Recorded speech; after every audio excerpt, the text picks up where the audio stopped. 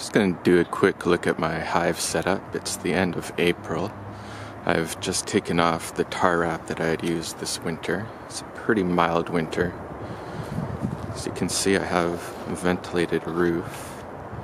Underneath that is a quilt above the hive box. There's no upper entrance at all. Just a bottom entrance. This hive has a solid bottom board, whereas this one and a few of the others I have a removable screen bottom board.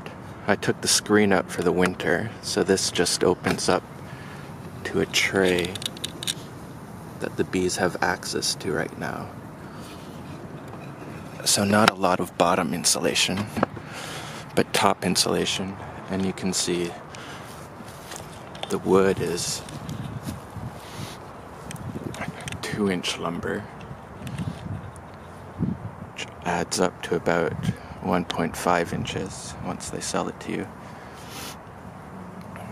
So there's a little extra insulation on the sides, in addition to the tar wrap I put on for winter.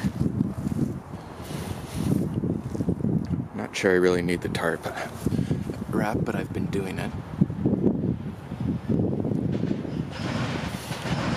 Anyway, there's somewhere just 2 boxes. A few were 4. Most of them were 4 actually, and just that one was 3.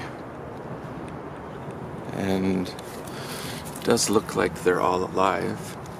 They're square boxes with an inner cavity of 288 millimeters by 288 millimeters, just slightly less than a warré size, which means you could put these boxes on a standard size warré properly and it would work fine.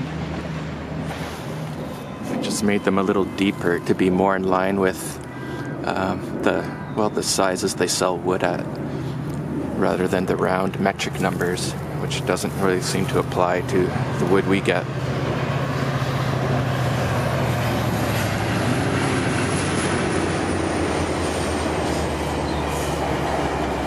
So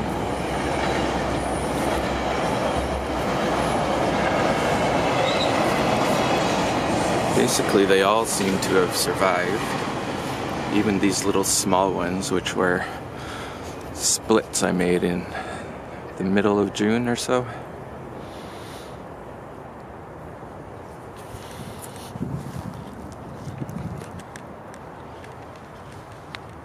So at least in a mild winter, it appears upper ventilation in southern Ontario isn't really necessary.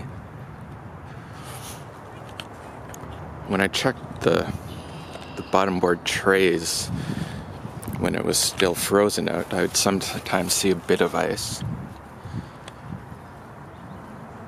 But I never really saw many dead bees, so it makes me feel that water wasn't dripping on the cluster.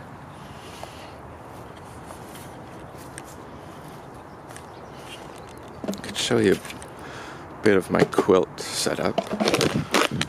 Well,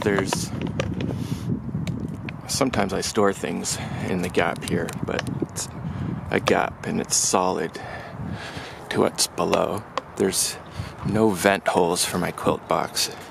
This is all totally sealed. If I lift that off, you have a better sense of what my quilt looks like. And for me, this is really for insulation. I've never felt this to be wet.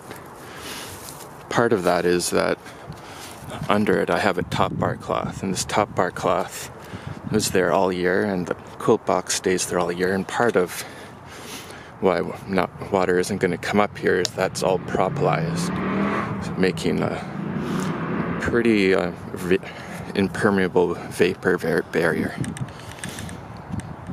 So really it's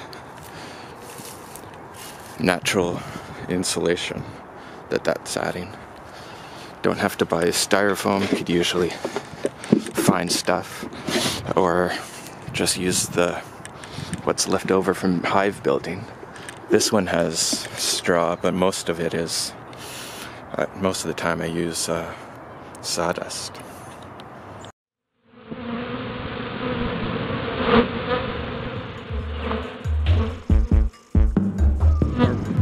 And then the varroa killed them all off, and then I think it kind of started the whole obsession all over again, trying to figure out what to do about the fact that all my bees were dying. And so I got more and more colonies trying to come up with, you know, you come up with all these experiments. The thing about beekeeping is it takes you a year